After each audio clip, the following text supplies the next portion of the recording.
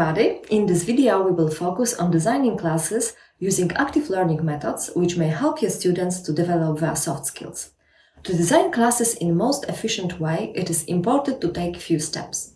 You need to select most effective teaching and learning activity that supports your students in achieving skills you want them to achieve.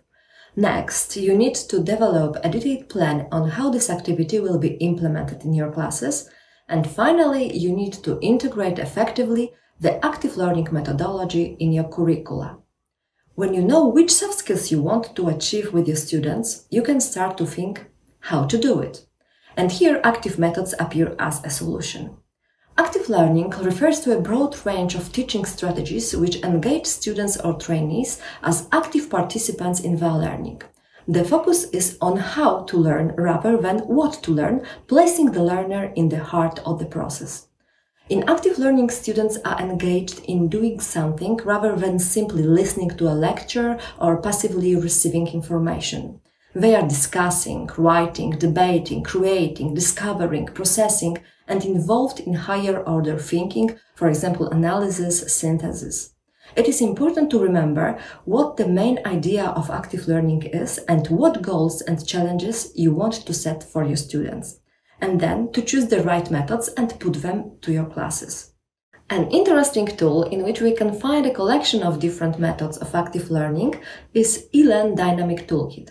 It was designed in order to support the acquisition of soft skills using innovative teaching and training methodologies.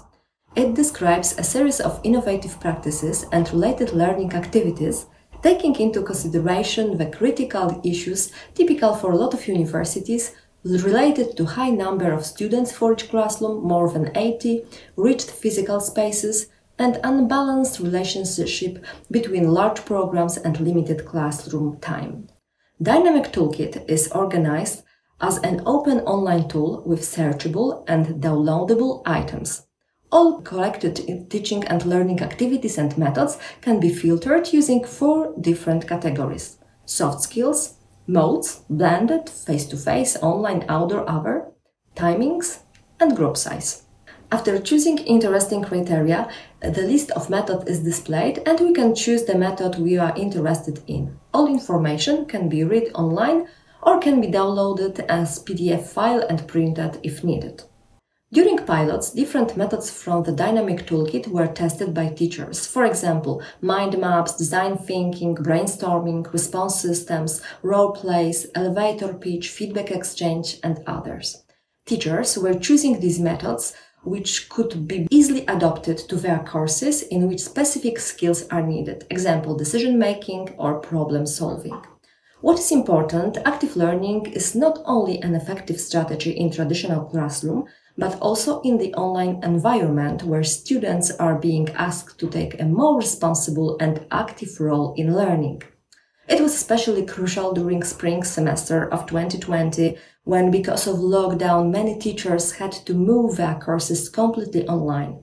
As we know from the teacher from Milan, who was testing classroom response system, it was at the beginning scary to do the pilot totally online, but on the other hand, it was even more important to use active learning methodology in a virtual environment to reinforce the engagement of students.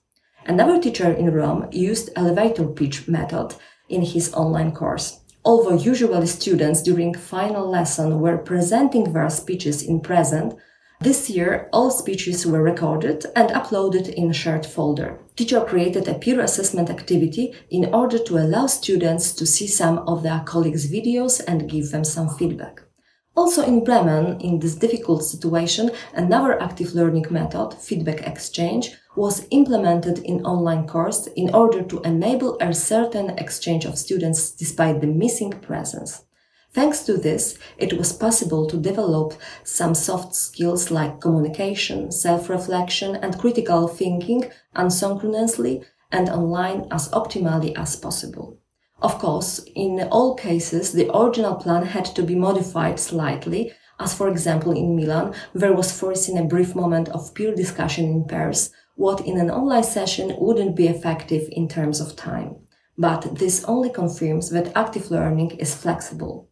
So, when you plan to design the activity, remember to take into account the following: Define the beginning and the end, a clear purpose and learning objective, complete and understandable directions, a plan for assessing the objective and mechanism for providing feedback to students, a description of a technology or tool being used in the exercise.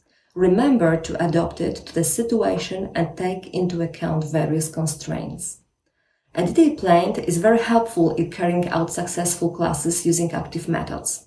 As you can heard from one of a teacher from Warsaw who was testing mind maps, she had planned time slots for given elements of her classes like introduction, presenting the problem to be solved, work in 4-person groups for solving the problem, and at the end summary of the whole activity. Group work using mind maps method and flipchart worked really well. The contact with group members, exchanging views, opinions on potential causes or solutions had an impact on stimulating creativity. Just like during brainstorming, the ideas of other people stimulate students to give creative ideas. They could also develop or supplement the ideas of others. Thanks to that, they indicate solutions which better respond to the examined problem. What is also important and was underlined by most teachers is reflection and feedback after classes with the use of active methods. As we know from one of a French teacher who was testing the design thinking method, at the beginning and end of each session, the class had a general warm or wrap-up meeting to reflect on what they have done and learned during the lecture and the activities performed. In another French pilot, in which the brainstorming method was tested, feedback was offered after each passage to identify good and bad practices and ways of improvement. In Rome, where also clinical role-play took place, the final step of the whole exercise was debriefing. In a plenary session, in the form of class discussion, they debriefed students on what they have learned. They also analyzed the videos with the risk manager, the quality manager, and the clinical manager in order to explain errors made by residents. If we would like to sum up, we must underline that active methods can be useful both in traditional and online environments, as they are so flexible and easily adapted to different circumstances. Remember about the reflection phase, when the whole process can be summed up and students can obtain additional information about the work they have done. How do you think? What else is really important to be taken into consideration when designing active learning? Which methods from ELEN Dynamic Toolkit would be the most suitable for you and why? Are there any other methods you are using which support soft skills? Share your opinion with us and others. Thank you.